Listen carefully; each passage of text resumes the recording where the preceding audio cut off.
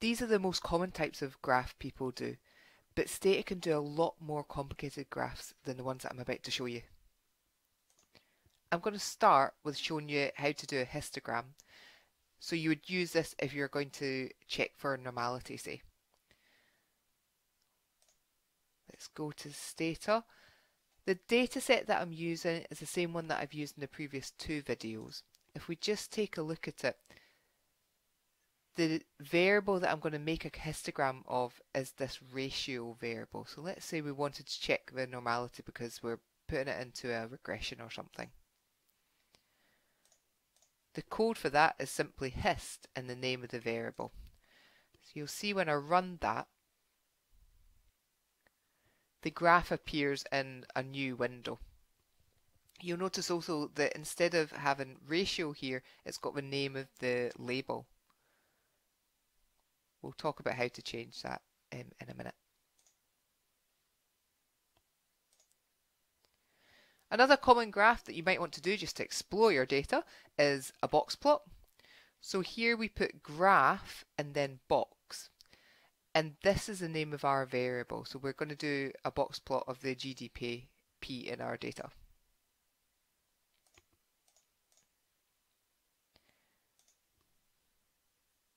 Same again, highlight, Control D, and you'll see that it comes up in a new window. Now, I didn't close down the old graph window, and it's not there anymore. So it just has one graph in one window at a time.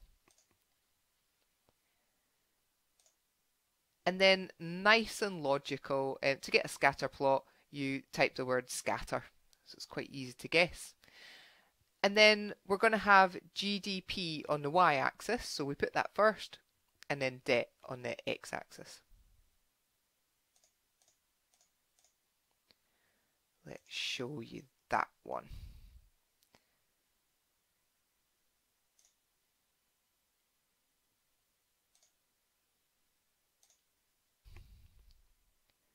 Now bar graphs.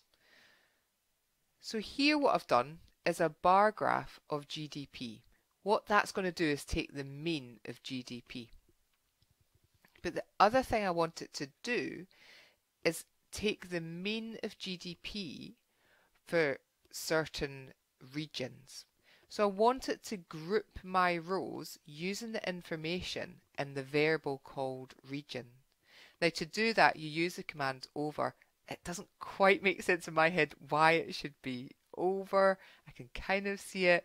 But if you want to group your data, this is the command you use. And then just to compare that, we'll make a bar graph and see what happens if we just put in two variables with a space between them. You'll notice how that works.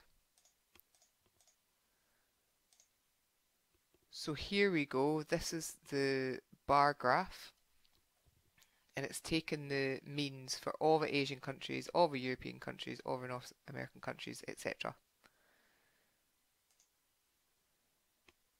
And then if we, I'll show you the data for this. We've got GDP and we've got a variable called debt. Imagine it's taken the mean of all of these numbers and a mean of all of these numbers. And that's what it's going to plot when we run this piece of code. So that's the mean of GDP and it's just dumped the mean of debt beside it. Not sure why you do that graph, but just to show you what happens when you put two variables after graph bar. And then if you wanted that bar graph horizontal, sometimes people do that, you just put graph h bar. We'll show you that using the same variables GDP and debt.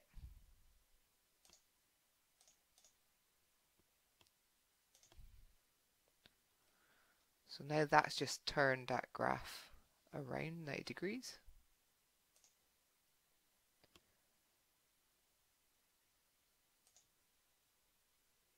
And then we can do some things with that horizontal bar graph.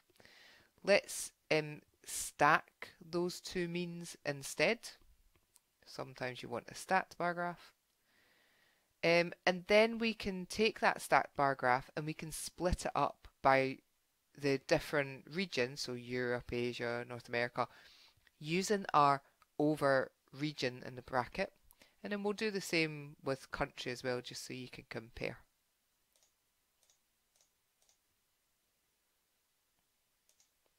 So let's just get a stacked bar graph, stacked one on top of the other.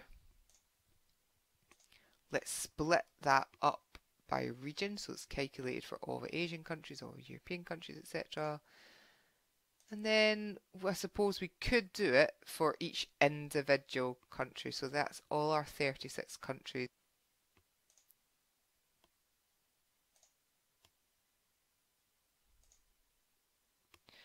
You probably want to give your graph some axes labels, especially if they're not just for you exploring. Let's start with a bar graph. So we'll take our GDP by region bar graph, and then to add some labels we would use ytitle command, and in the brackets we write what we want that label to be. Then you might think that it would be xtitle for your x-axis label. It's not in bar graph, which is why I've used bar graph to demonstrate it. It's actually this B1 title, which isn't logical. You would never guess it.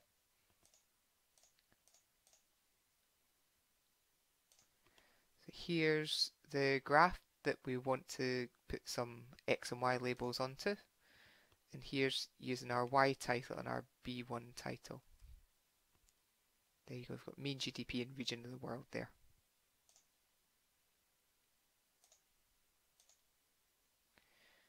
You might want to put some colour in your graph, and I've tried to emphasise here when I've written out the word colour that we want to use the American spelling of it. Don't include that U.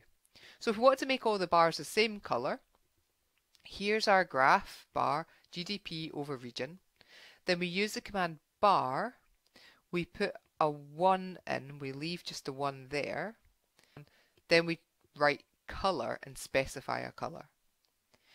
If we wanted to make each bar a different colour, then we go graph bar GDP, we have to put this command in front of the over region, and then after the bar command we say, okay, the first bar we want the colour green, the second bar we want the colour red, the third bar we want the colour blue, etc, etc.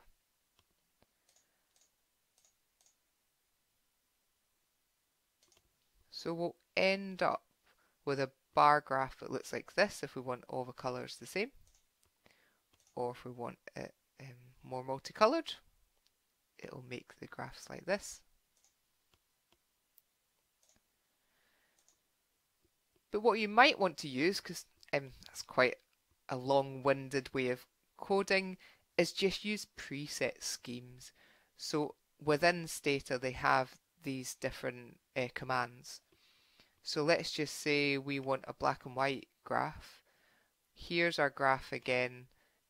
We just use the command scheme and we specify that we want that scheme. And you'll see if I run that we get varying shades of grey then.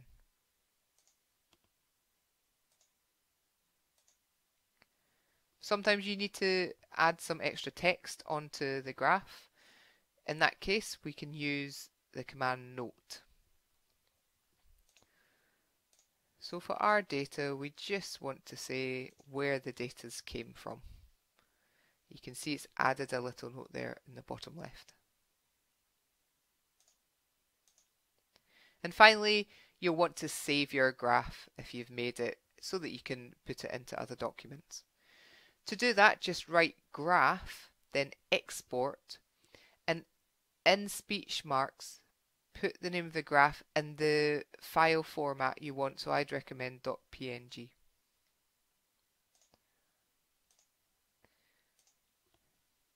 If you close the graph, actually, it'll do the last graph that you got it to run. So let's Control D that. I'll go to my C drive, so I've set a working directory already from reading my data. And you can see there that I've got a graph there. If I open it up, it's the same one.